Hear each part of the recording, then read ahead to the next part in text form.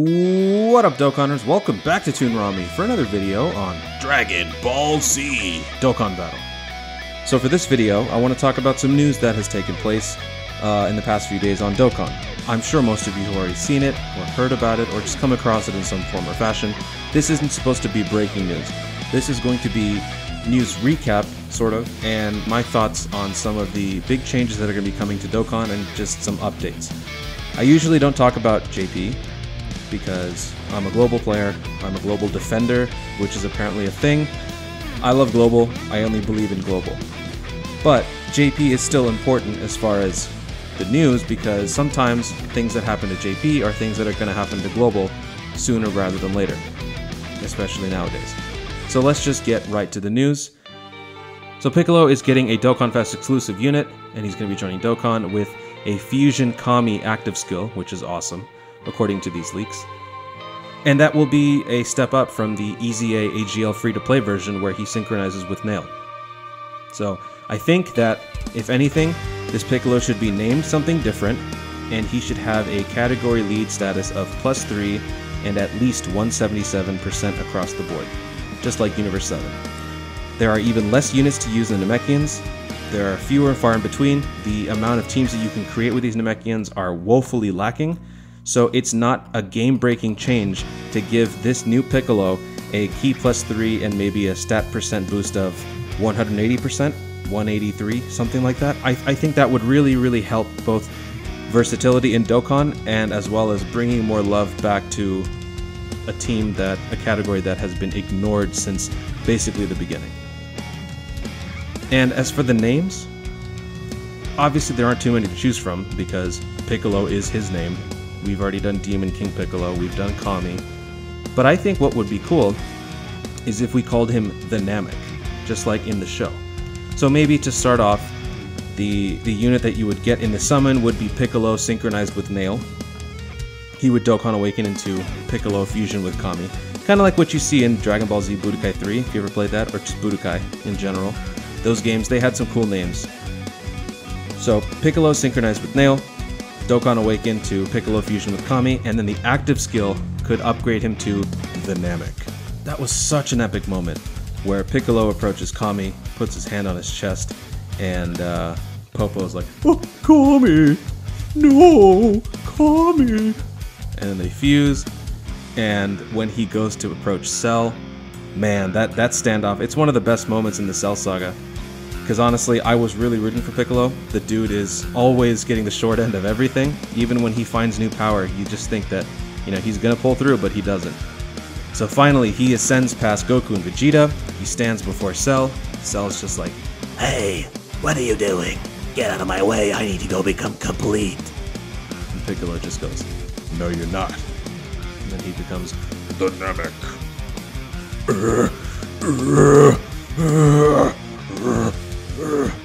Huh? What are you doing? Stop that. Speaking of Cell, hi, it's me, Cell. And I'm getting a prime battle form. So the other bit of news is that Cell is getting a prime battle form. He's going to be a new LR for Dokkan.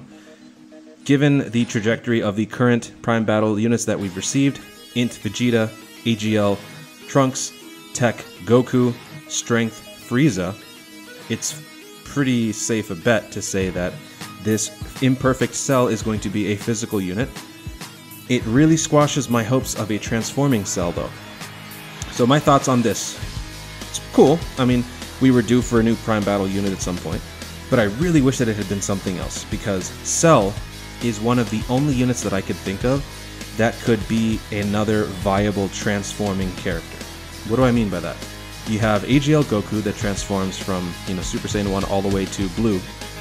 Then we got Tech Frieza, who did the same thing, base form all the way to Golden Frieza. And most recently we got a physical Vegeta that went from Super Saiyan to Blue. So naturally, the next transforming unit, if there were to be one, would be an extreme unit. Why not Cell? Cell can transform from his imperfect form to the imperfect form plus the power of the human race when he absorbs all those humans and then channels it against Piccolo and 17.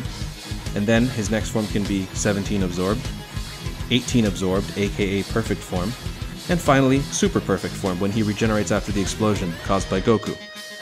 So now that's pretty much out the window, for right now at least, but who knows. Now, the other big news for Dokkan, it's the quality of life changes. So, before, for the longest time, JP used to get all the good stuff way before Global. And I kind of liked it because it was a nice way to see what life would be like in a few months, so you could brace yourself for the imminent changes. But then lately, Dokkan did the right thing in my opinion by adding some versatility to both versions, where sometimes one version gets the exclusives when the other one doesn't. And it diminished the difference between the two in terms of quality. Sure, JP is still the superior product in terms of how well they take care of the units and the banners and all that stuff. There's just more to do, and the banners are more generous. Sure. However, recently, the latest update to hit JP has also hit Global in terms of quality of life. So right now, they are the same in terms of functionality, user interface, and all of that. With this new announcement of quality of life changes coming for JP, it makes me wonder if this is also going to be hitting Global at the same time. I really hope that it does, because the first major change is going to be that the movement on the maps of Dokkan is going to be much, much faster. And I think that's awesome, because it affects the game in so many ways. It makes World Tournament grinds less unbearable. World Tournament grinds still suck, but they're less unbearable. You can now farm faster. You can pretty much do anything faster. You can now get those record time missions a lot easier. You don't have to resort to, altering the internal clock on your phone or just being good enough to beat those ridiculous times on your own. Everything improves. And I think that it would behoove Dokkan to do the same thing for Global as JP right away. Because if they don't, it's going to cause yet again another rift between the two games in terms of quality, and it could cause a decrease in income of revenue, because there are a lot of people who play JP, there are a lot of people who play Global. There's also a subsection that plays both. And if they were to do this, it would devastate the players who use both, because once they see how much faster and, quote, better it is on JP, they may not want to play on Global, which means they may not summon on Global, which means there may not be as much money coming in for Global. So I think something like this is really, really beneficial to have implemented on both versions at the same time. It's nothing aesthetic, it's purely functional, and that's very important. The other thing is that the maximum inventory number has been increased from 999 to 9,999. This is also great, because now people will be able to farm longer, farm more. If they wanted to pay their way through, they could pay more, stock up on those medals. Anything that they need to stock up on, they can either do it the free-to-play way, or they can do it the pay-to-play way, but they would do a lot more of it.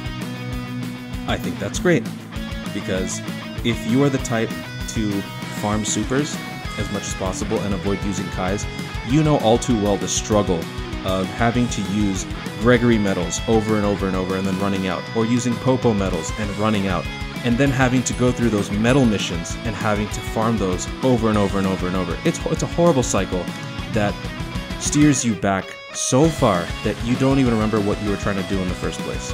Last but not least, Dokkan Punching. The punching bag event is getting revamped. How many of you actually beat the punching event all the way at 77 million? Yeah, me neither. It was ridiculous. It was a fun challenge at first, for maybe like the first 20 minutes, but then afterwards it starts to sink in that, you know what, I don't have the units, why bother? And I found myself feeling the same way, because it was hopeless.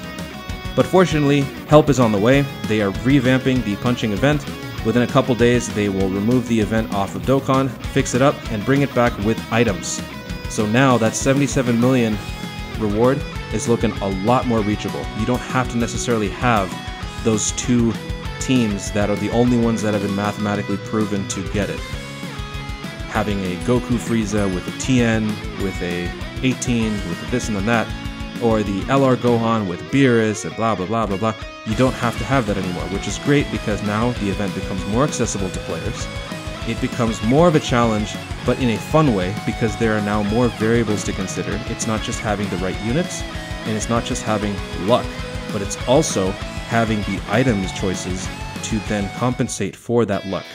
So thanks for watching, guys. If you enjoyed the video or found it useful at all, please leave a like and comment below. And also be sure to subscribe for more Dokkan action. I'm out of here, so thanks again, stay tuned, and always remember To Dokkan responsibly before I become complete.